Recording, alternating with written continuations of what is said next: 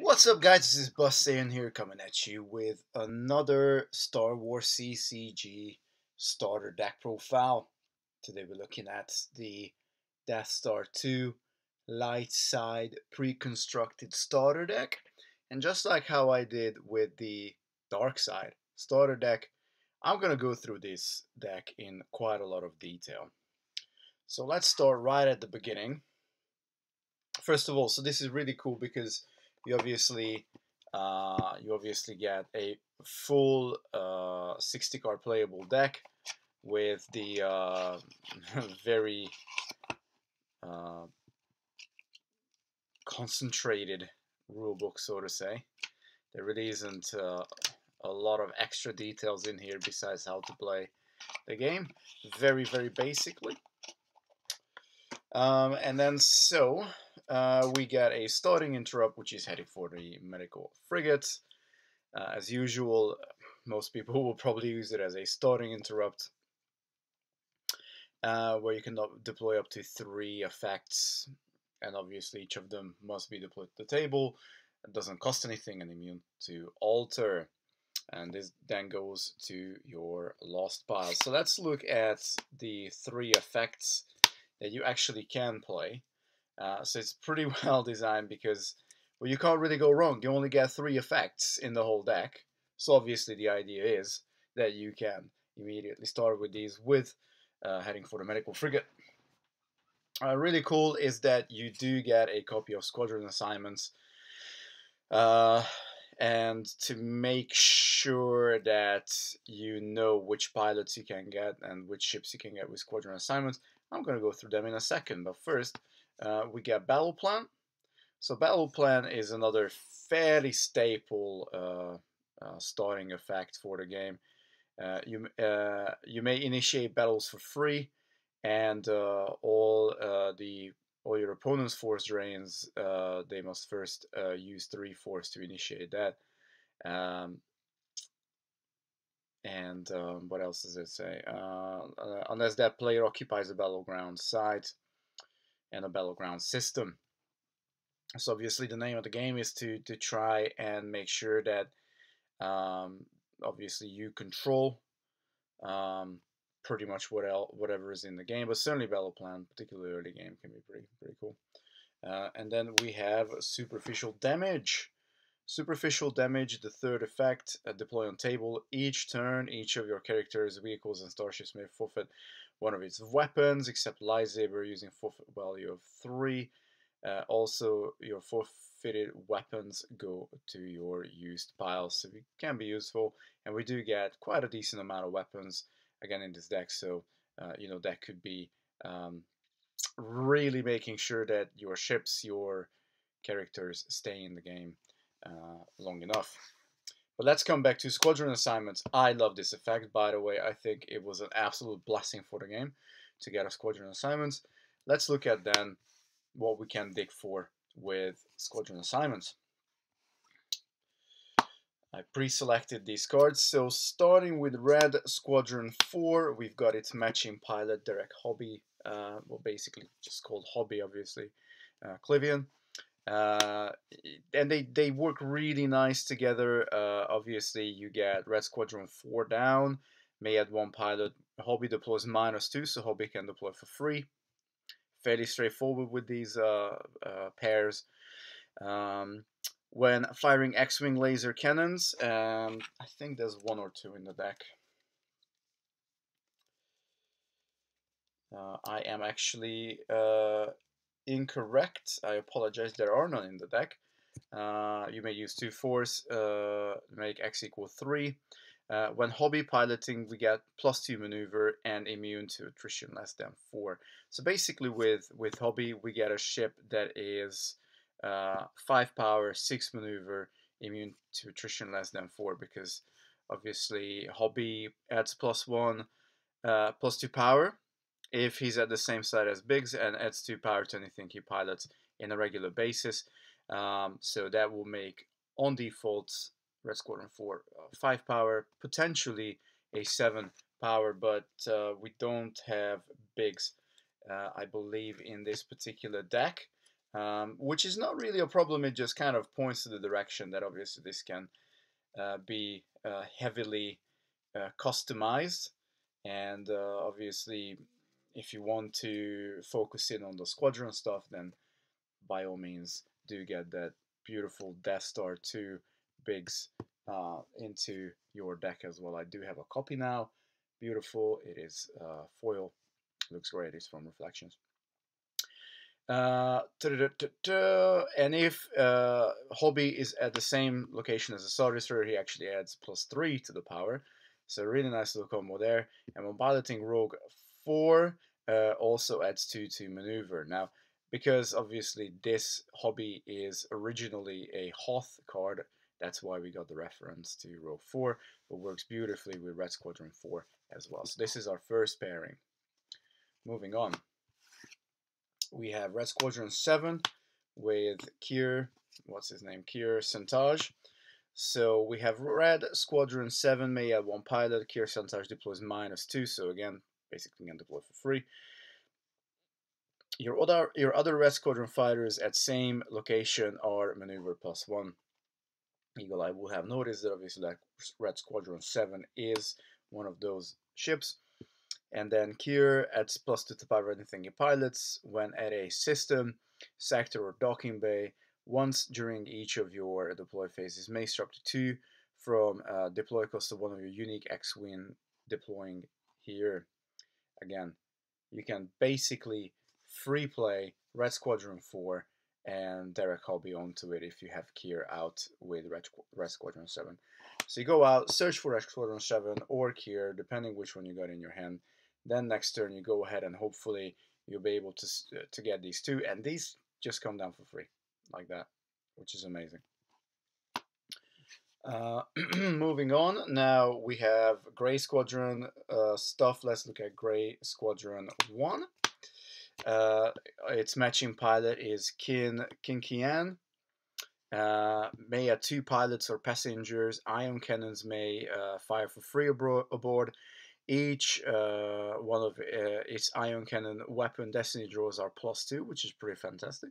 Immune to attrition less than 4 when Kian or same as piloting. Obviously, we have Kian to do that piloting. Adds 1 to power of anything he pilots. While abroad, your starship adds 2 to each of its weapon destiny draws. While aboard a unique Grey Squadron Y-Wing, which is this one, at a system or sector, adds 1 to each of your force drains here. Fantastic stuff. You can literally just get this down for, obviously it's going to be a little bit more costly, get it down for a 4, perhaps a little more reinforcement, or maybe a system that your opponent doesn't necessarily care too much about, and you can just carry on force draining that, with obviously having some backup that you can move guys over in case your opponent does decide to take out this guy without a destiny draw. That can be obviously definitely something to keep an eye on.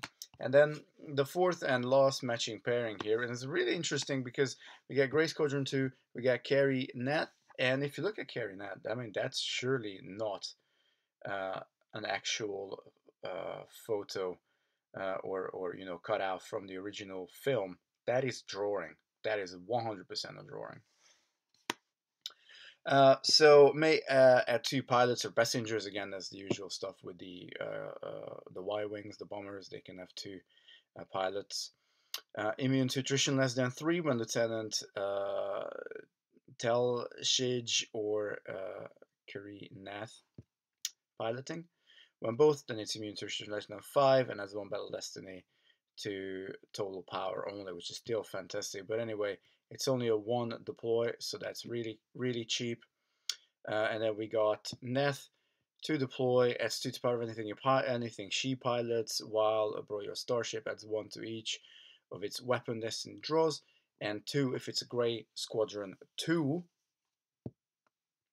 or when with what's Telsij. Yeah, Telsij. So that's pretty fantastic, because obviously that will make a pretty nice little range of cards, starfighters and pilots that we can immediately pick out with squadron assignments. Moving on, let's look at the remainder of our ships. Might as well. So we got a Y-wing from Premier, just a very straightforward 1 deployment cost. May have 1 pilot or passenger. Permanent pilot provides ability of 1. It's great that we get a permanent pilot on these guys, but we do have quite a few pilots to potentially boost these up as well. That ability of 1 is not too bad still, but it's mostly cannon fodder really. We got 2 X-Wings against from Premier as well. 2 cost with a permanent pilot providing an ability of 1.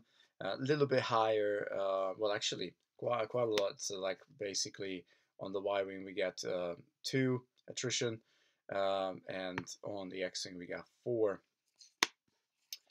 We get 2 A-Wings, 3 A-Wings actually.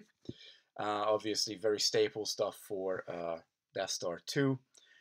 2 deployment cost, permanent pilot, again with an ability of 1. Opponent may not react or move from here, which is really important. You can have a fairly decent little hold the ground with these A-Wings in play. Power -1 when opponent has a starfighter present with higher maneuver.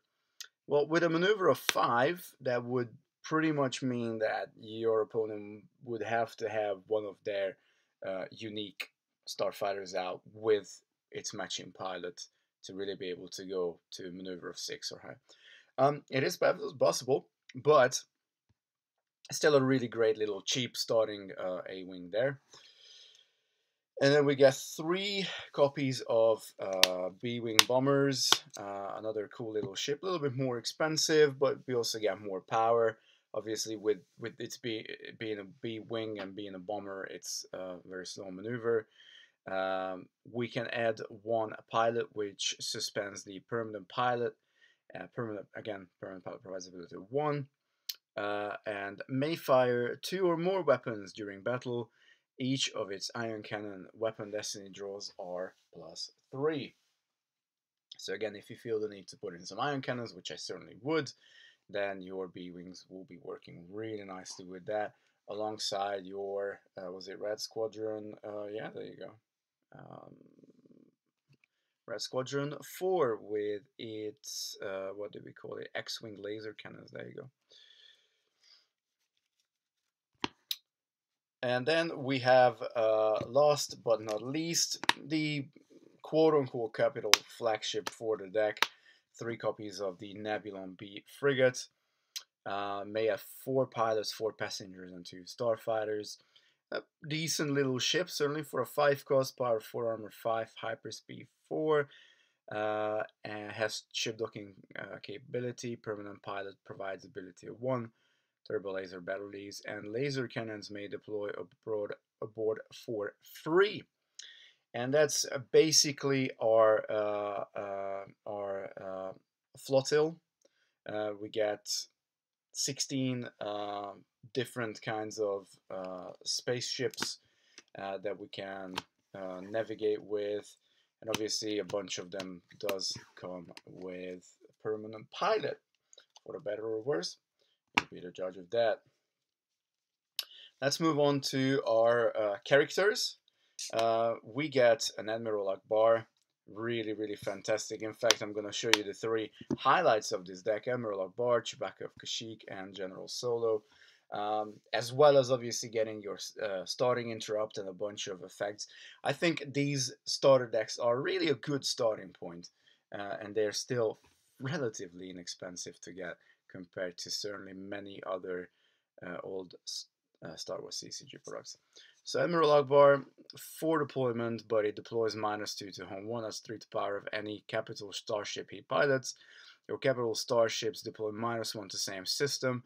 Once per game, may take 1 Mon Calamari character or Admiral's Order into hand from reserve deck and reshuffle. Well, we don't have any of those, but again, as I said, a really cool starting point for a deck to then be obviously modified.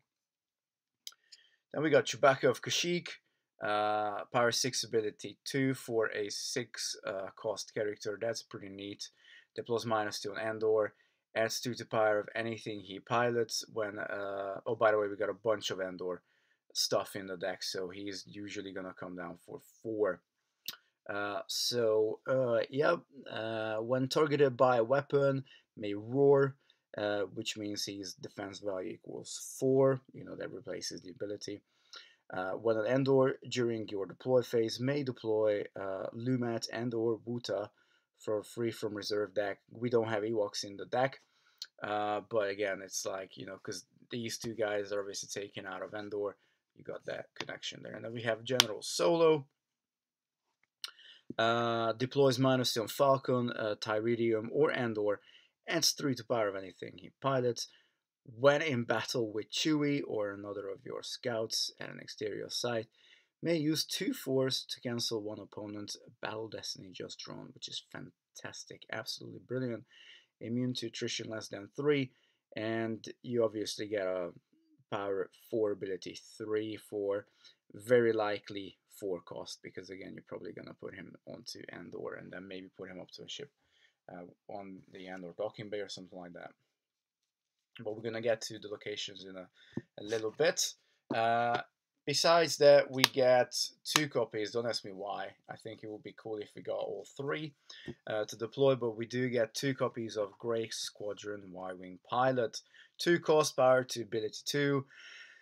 2 to power of anything he pilots when piloting a Y-Wing, draws on battle destiny if not able to otherwise, again making it fantastic. And of course we do have 3 Y-Wings in the deck that he can jump onto.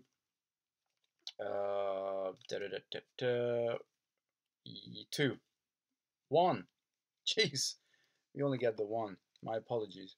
Unless you obviously decide to put him on one of the Grey Squadron ships. If for any reason you can't get a matching pilot for that. That can happen. Then we got when a starship he pilots fires an ion cannon once per turn, may draw 2 weapon destiny and choose one of them. So that's pretty decent. And then we get Corporal Midge. She's more of the ground troop soldier, to put her down with Chewie and Han onto the surface. Adds 1 to each of this character of his. Oh, okay. Well, upside down. He looks like a she. I apologize. Corporal Midge, Mister. As 1 to battle, his character weapon destiny draws 2 when firing a rifle, and all your ability here is provided by scouts, which is fairly easy to get. Again, Solo is a scout, and of course Chewbacca is a scout as well. So again, as I said, ground troops. And then while on Endor, adds 1 to your force drains at your exterior Endor sites where you have a scout of ability less than 2 and no Ewoks. Continuing with the ground troops, we've got Sergeant Junkin. 3 cost, a little bit better as well than Corporal Midge. When at bunker, adds 1 to deactivate the shield generator total for each explosive charge there. We obviously don't have those things. When Junkin uses a concussion grenade, all your characters are immune to that grenade, and you may add or subtract 1 from weapon destiny draw. We got 2 copies of ET, or also known as the Drassalian Commando. Power +1 when at a forest, jungle, or exterior Endor site, so that's not going to be a problem. When in battle at an exterior site against a non-unique alien, adds 1 battle destiny total power only.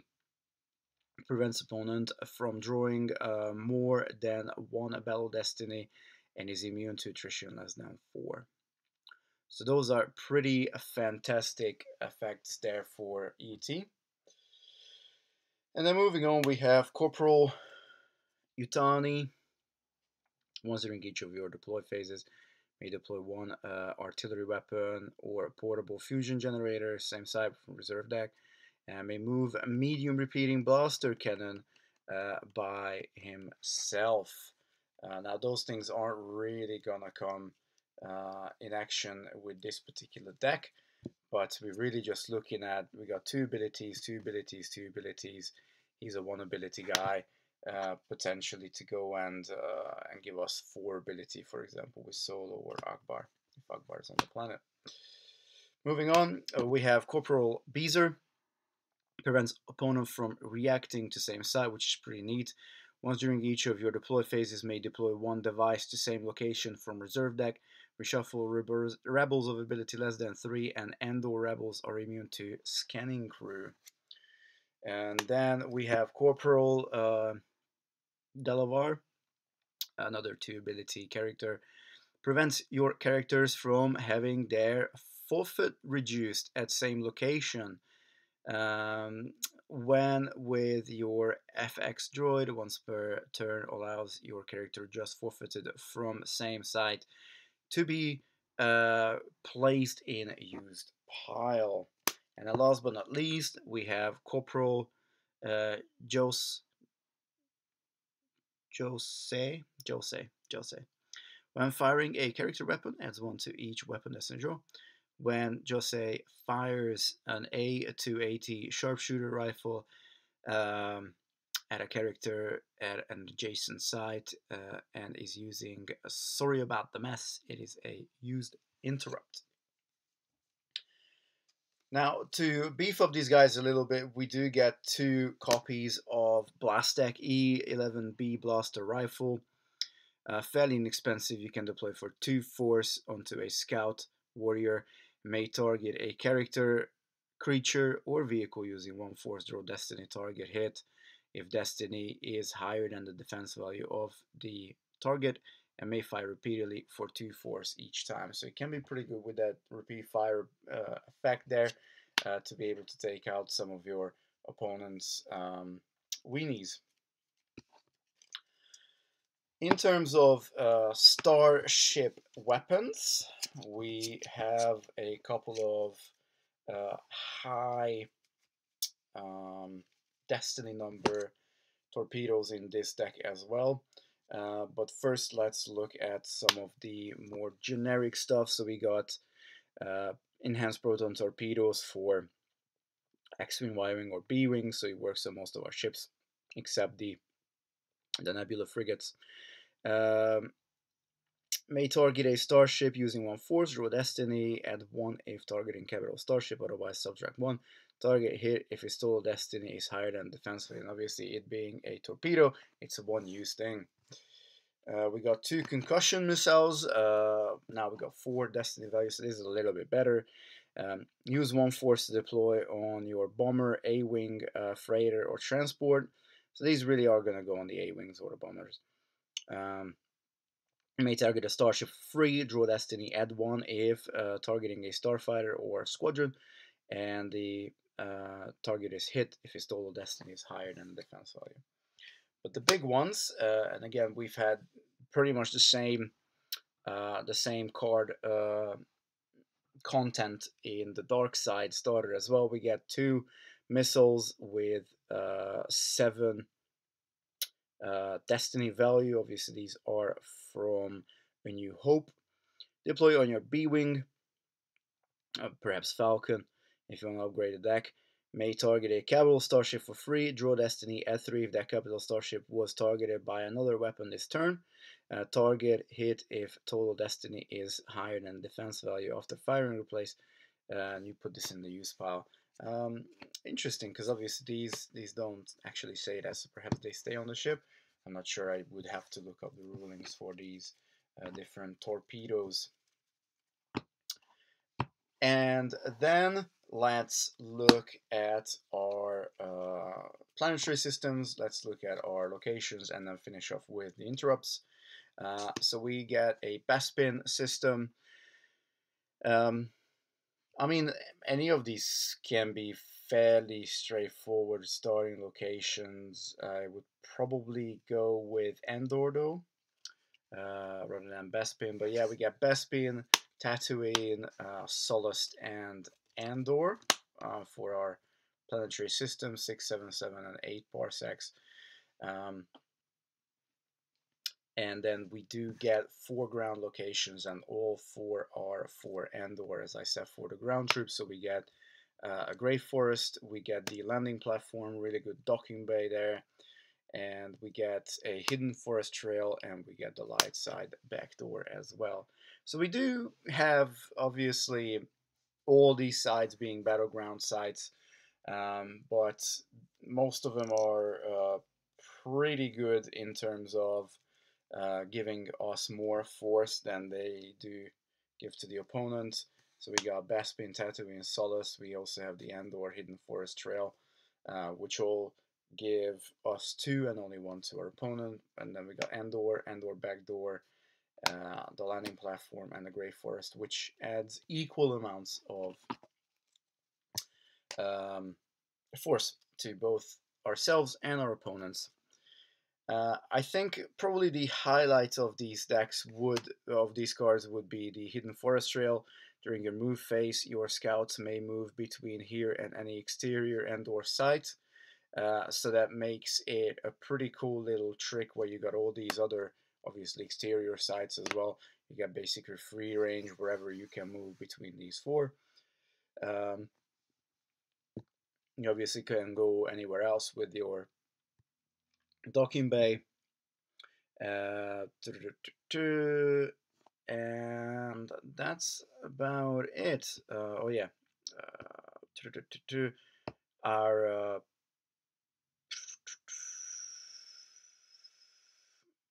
we are pretty good with this because we have all the scouts. Right. Okay. So that's about it.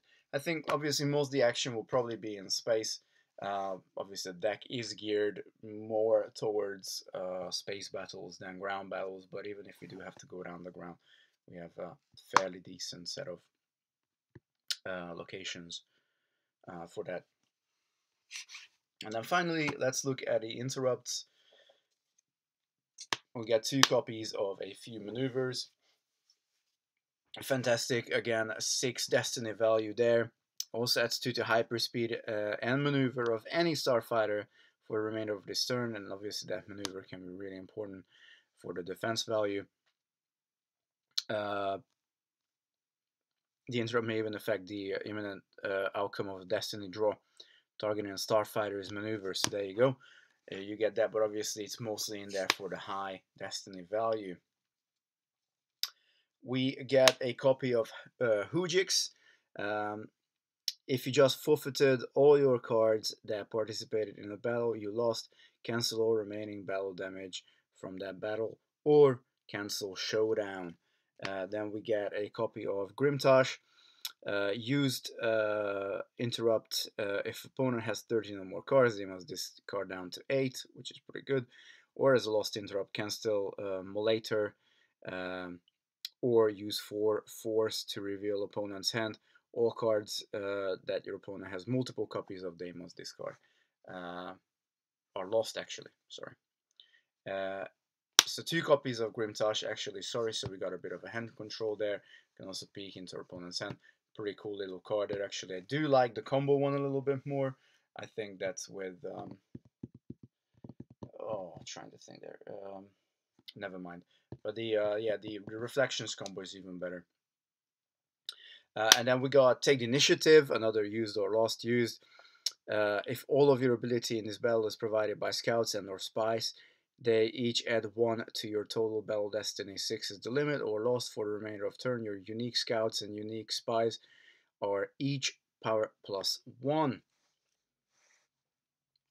Steady Aim.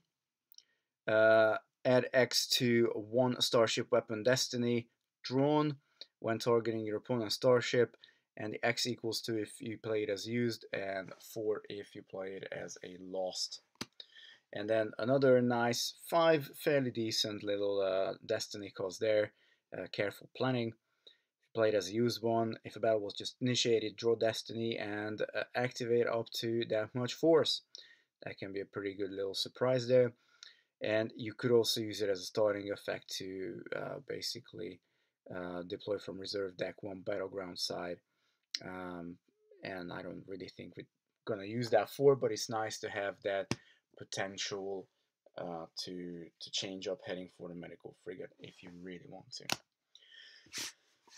So in summary, this deck I think is a really neat little starting point. It can certainly get a player into the game, particularly if one can get both a copy of the light side and the dark side deck for themselves. The deck is generally a little bit more geared towards space battles, which of course is many people's favorite element of this game.